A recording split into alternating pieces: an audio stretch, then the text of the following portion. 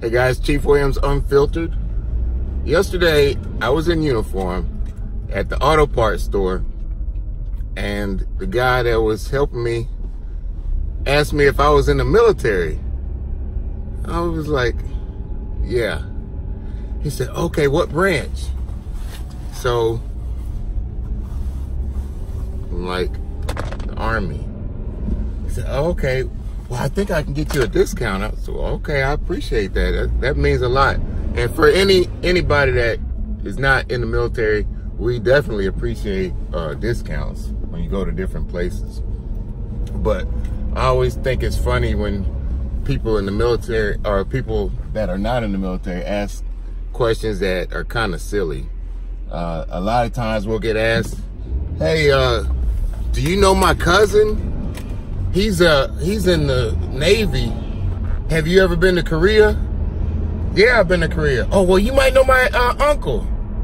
Or if you've been to Iraq, yes. Oh, well, you might know my nephew. His name is Robert Stone. Do you know Rob Stone? Like, nah. But it's cute though. It's funny how people assume that we all know each other, and no, we don't know each other. And another thing people assume in the military, that we carry weapons. And most of the time, people in the military, we don't carry weapons because our government issued weapons are kept in our arms room. And we only sign them out when we're going to the shooting range or when we're preparing for an exercise. But most of the time, the government weapons are locked up.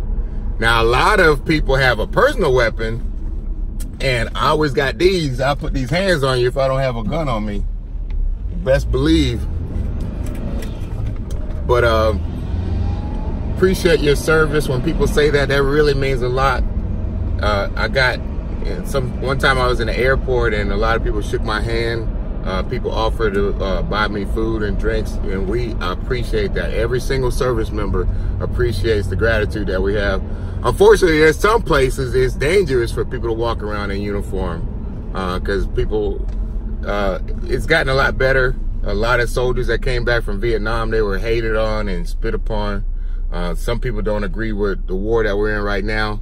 But hey, this is a job that we signed up for. We volunteered to do it. Only 1% of the population serves in the military. But that's all I got. Just wanted to share some funny stories about people asking, hey, do you know my uncle?